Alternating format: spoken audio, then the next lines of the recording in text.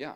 Thank you for a really fine talk. I really appreciated your framing of the trade-offs between writing about China as the rising power and writing about human rights abuses. But the way in which I've heard journalists present this problem before has been typically that they would like to write about China as a rising power, or they would like to write about normal human interest stories and so on.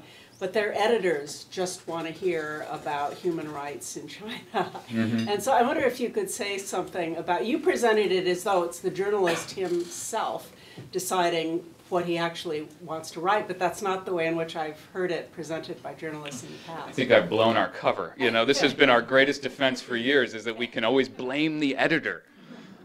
The reality is that there is, in the relationship between a reporter and an editor, it's a kind of a duet, because the reporter signals what they think the story is, and the editor tries to read those signals and figure out where the reporter is right and where the reporter may be following their own issue a little too far in one direction. But if you blunt an editor, if you blunt a reporter from following what it is that makes them excited and what they're passionate about, you're not going to get their best work.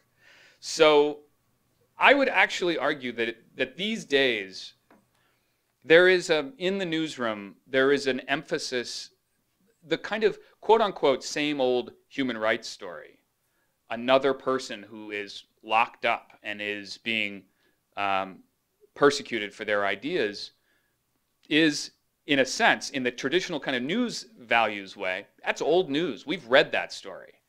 And the truth is that there is actually, I think, a greater emphasis in the other direction, which is for the Whiz China story, which is that they now smoke more Cuban cigars in 1 week than we have in the history of the Western Hemisphere.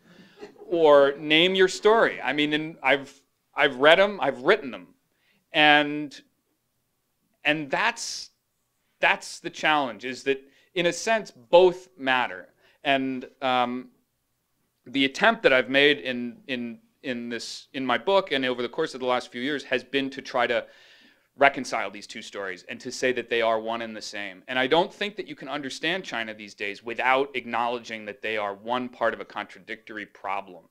And that when we isolate them and we do this is my economic story and this is my dissident story, we're radically misrepresenting the country, because its greatest vulnerability is in fact that they are part of the same whole.